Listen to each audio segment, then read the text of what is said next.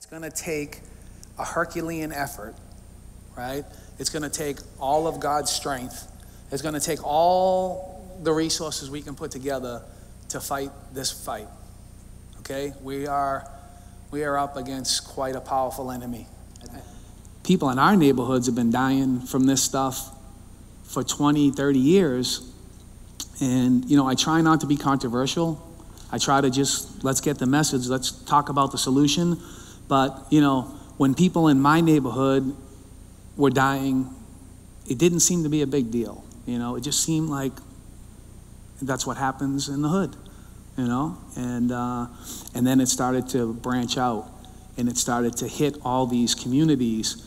In Massachusetts, there have been some huge things going on around opioid addiction.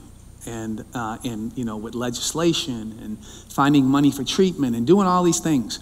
And I want to tell you that it's because of people like you, but in particular, it's the people who have paid the ultimate price, the people who have lost their loved ones, who have been chasing the governor around like he owed them money, right? They're everywhere. Every time I see the governor making an announcement that he's doing something else, I see people that are now my friends, people that I love and care about, standing next to him. And I know that they're the people that are pushing and pushing and pushing. And so I have met some amazing people along this journey.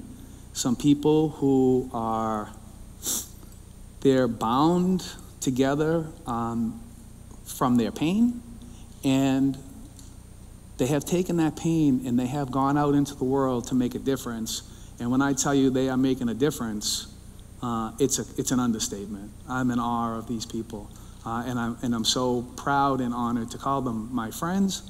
And you know, sometimes we do these in public buildings and public settings. I don't get to start with a little prayer, but here they won't kick me out. Thank God. Right? They won't shut me down. So I just wanna ask God to watch over us all, to bless us all, and to bless those that are chasing that drug tonight. You know, we ask God to watch over them and to strengthen them, to guide them, and to hopefully lead them into a situation where they can get the help that they need, and that their loved ones continue to pray for them and continue to be strong, because this is, at this point, completely out of control. And I also want to acknowledge Recovery Centers of America, who are coming to Massachusetts in a major way, and they're going to have about almost 400 beds before the end of the summer. That's 400 new recovery beds.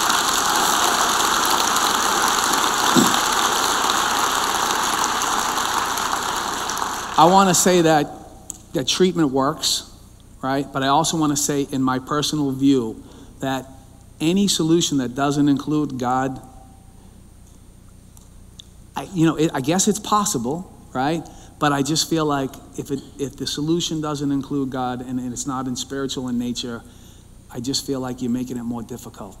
It's the whole world is pushing our children in the direction, right? You don't feel right, take a pill. You know, you don't look right, go throw up. If you don't, like, it's just, so this, we're against this force. Last night we did a screening, and we got there early, and this mom and her son came up to me, and her son was 13 years old. And they said hi, and we had a little bit of small talk, and then the son pulled out an envelope and said, "Here, I have something for you," and he gave it to me, and he walked away, and I walked away, and I opened it up, and there was a little piece of paper, and wrapped in the little piece of paper was $10. This $5 bill and 5 ones. And this letter that I'd like to read to you.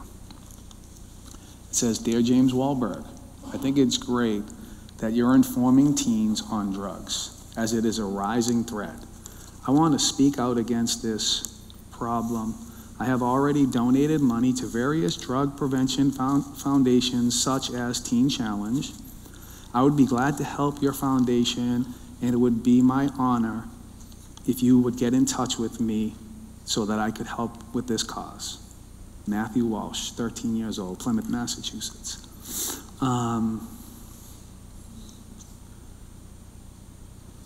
not sure if this letter's ever going to leave my pocket.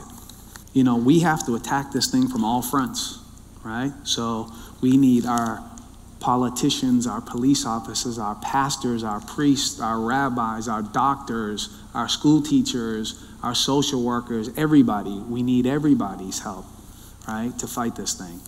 And but when it's all said and done, and the parents go home or go do what they do, and the teachers but the kids are still together, right? And if we can get to some of these young people and have them talking to each other and mentoring each other and ministering to each other about the dangers, it's gonna help a lot. You know, it's gonna help a lot. I also need everybody really to know that the funeral scene. So the funeral scene we shot, it was the first day of the big snowstorms of last year. We had 10 feet of snow. And so my friend Louise Griffin started to make some calls, and then some newspapers started to hear about it, and word kind of got out, and like 250 people that lost loved ones showed up to the church to be in the funeral scene. And you know, when you're doing the work, you kind of lose sight of, I'm just trying to do work. I'm just trying to make a movie, right? So I'm thinking about the guy with the lights and the guy with the sound and the guy with the script. And I kind of lost sight of what we were doing and the story we were telling until we were shooting that scene in the church. And I looked, and they were bringing the coffin up the aisle.